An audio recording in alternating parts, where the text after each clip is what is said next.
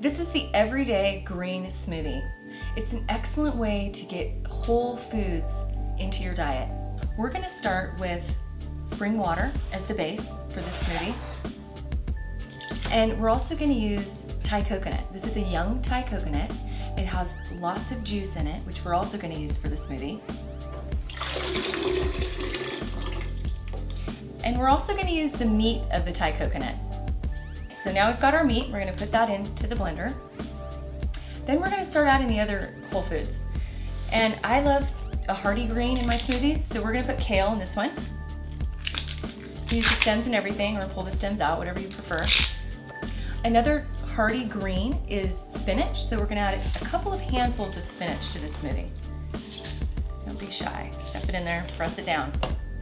We're going to add an apple. You can add everything, even the seeds, just take the stem out. We're going to add an orange. You can add the seeds also.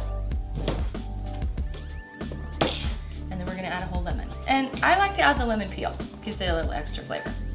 Then we're going to add some proteins. We have some great nuts here. These are Brazil nuts. We've got walnuts, a little bit of hemp seeds, and some pumpkin seeds. Really high in zinc, great for the reproduction. And then to sweeten it just a little bit, we'll add a whole date, taking the pit out. And then of course we want our fat, so we're gonna add about a tablespoon of coconut oil. And of course we wanna add a pinch of salt. Then we're ready to blend. And you can add as much spring water as you desire, depending on how thick you want it.